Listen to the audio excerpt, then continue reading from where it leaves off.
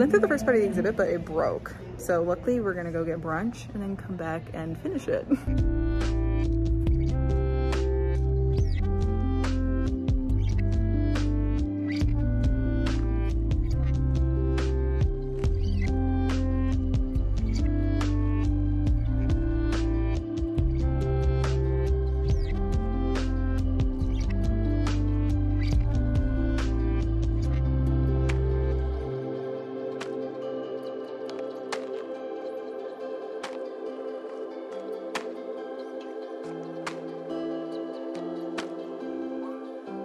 So we finished up with Van Gogh and we're heading home, but first we're going to go to the grocery store. I need to get some ingredients for recipes I am going to make for work this week.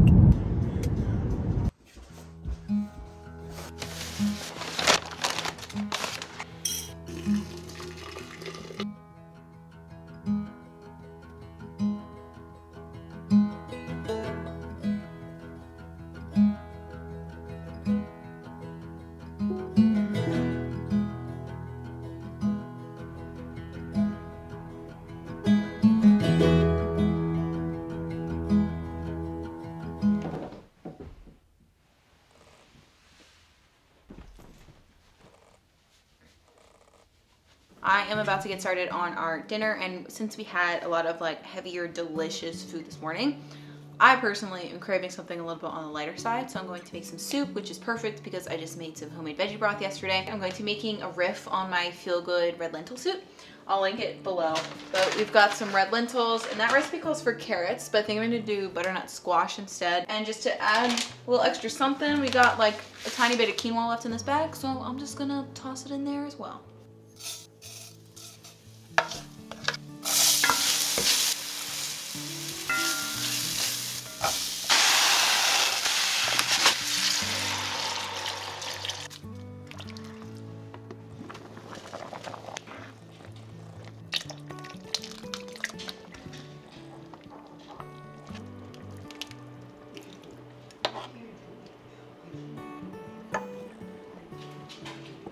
Hey there, it's been a while since the clips you just saw, but I thought since that video was on the shorter side, it would be a good chance to incorporate another tea time.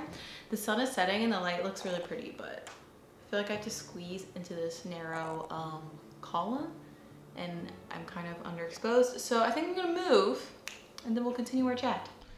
Let's see, this is not great either.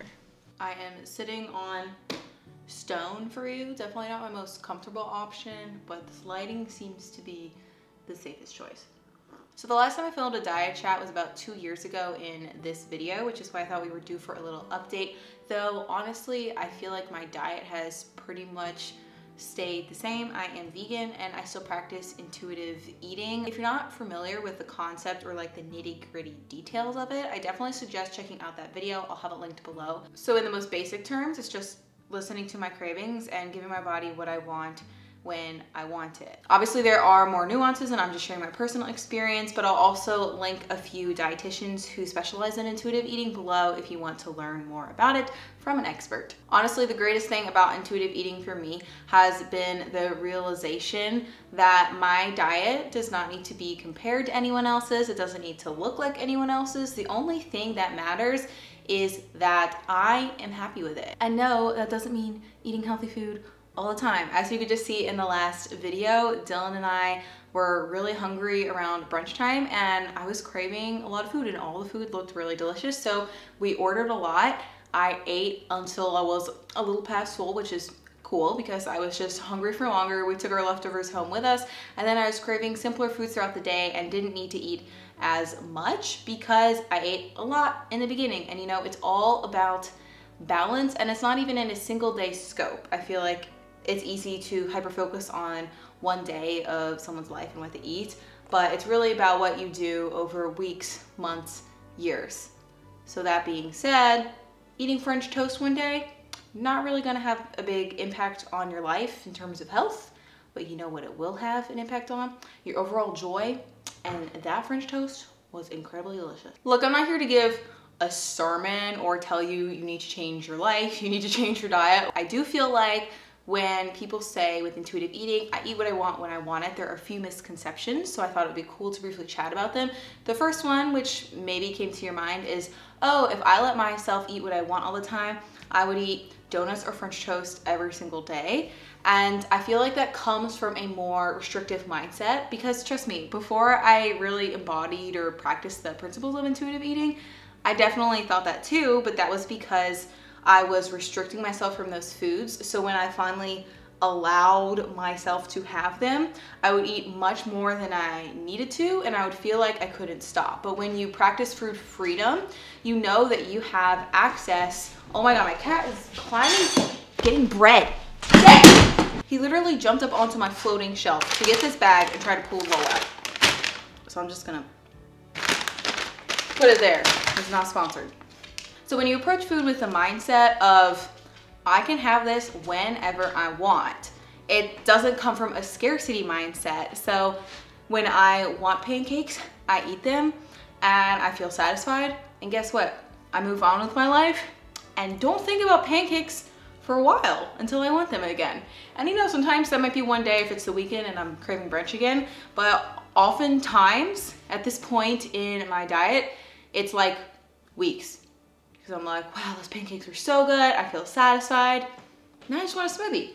And that, I feel like, is the essence of intuitive eating. It's just being stress-free with your food choices, enjoying them, and not overthinking or ruminating about on them, or like telling yourself you can't have a food because it's quote unquote bad for you, or you've eaten X or eaten Y. If you let yourself enjoy the food until your cravings are satisfied, you aren't gonna think about it anymore, and you're gonna have so much more time in your life to do things that are actually interesting versus worrying about food, which from my experience isn't that interesting or enjoyable. And guess what?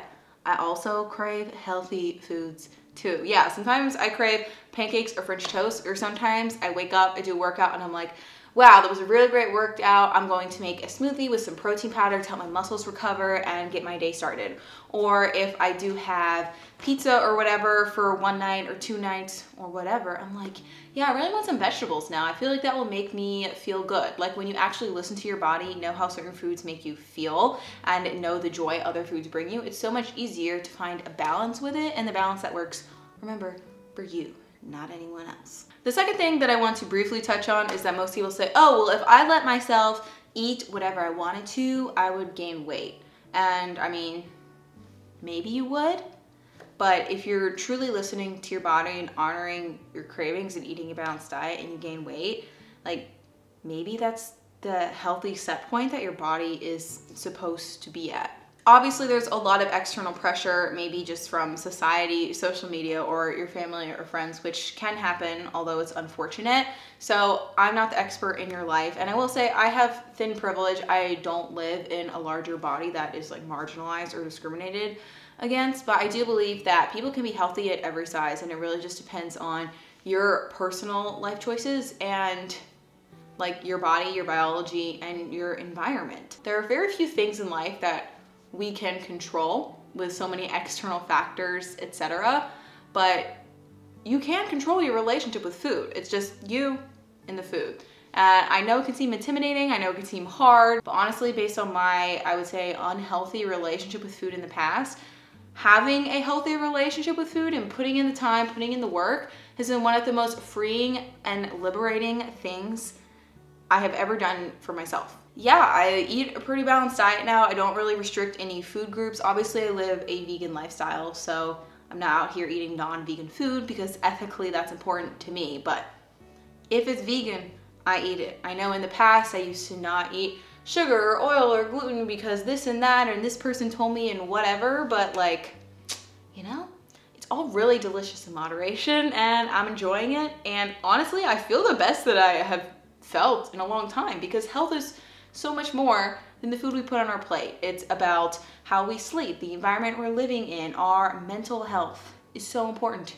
So I feel like a lot of us hyperfixate on one small thing when it's better to, you know, take a deep breath, let it go, don't stress about the small stuff, and try to look at the bigger picture. Anyways, take care of yourself.